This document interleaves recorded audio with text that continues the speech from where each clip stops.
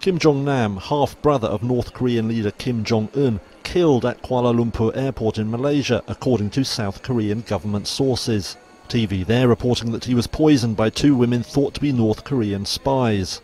Malaysian police telling Reuters that an unidentified North Korean man died en route to hospital. Kim Jong Nam had largely lived abroad. He came to global attention in 2001 when he was arrested trying to enter Japan on a fake passport. At the time, he said he was trying to go to Tokyo Disneyland. The two Kims had long been estranged, and there's a history of bloodshed within the family. In 2012, Kim Jong Un's uncle, then the number 2 figure in the regime, was executed for factionalism. Last year, other senior officials were executed or disciplined in what North Korea watchers said was a move by Kim to eliminate rivals.